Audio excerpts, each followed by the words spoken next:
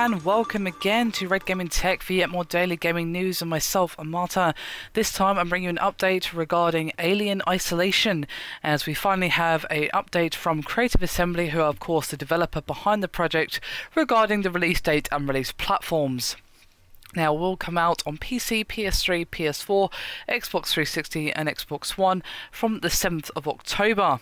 Now, it was made live on stage during their Alien Isolation panel at EGX Res 2014, where the playable demo actually was there and actually enjoyed some of the biggest interest of anything on the show floor. Now, Creative Assembly's Alistair Hope said, quote, "We couldn't be happier to finally announce a date for Alien Isolation.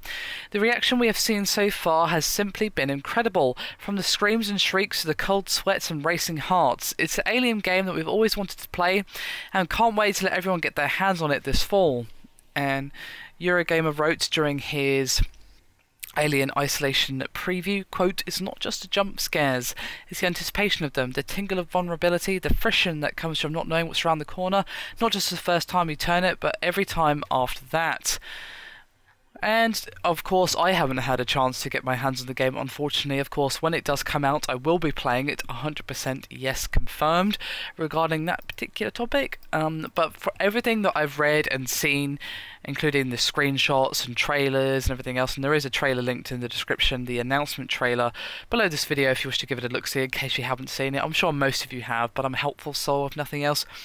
And it just looks really, really promising. I was a little bit dubious, because obviously Creative Assembly have not really dipped their toe in the horror waters, so to speak, so I was a little bit unsure as to whether or not they could pull it off, and of course we won't actually know whether or not they have pulled it off until the game comes out. It really looks like they understand what makes a good horror game, and it seems like it may actually be the first good AAA horror game we have seen in a long time. So let's keep our fingers crossed, shall we, guys, and touch wood for good luck as well. Hopefully this will be good. I'm really, really looking forward to it, and I'm happy to know that it will be coming out later on this year, just in time for a few weeks before my birthday, so a little bit of birthday treat for me there. Anyway, that is me done for this video. Hope you've enjoyed it. Thank you very much for watching, and I'll see you next time.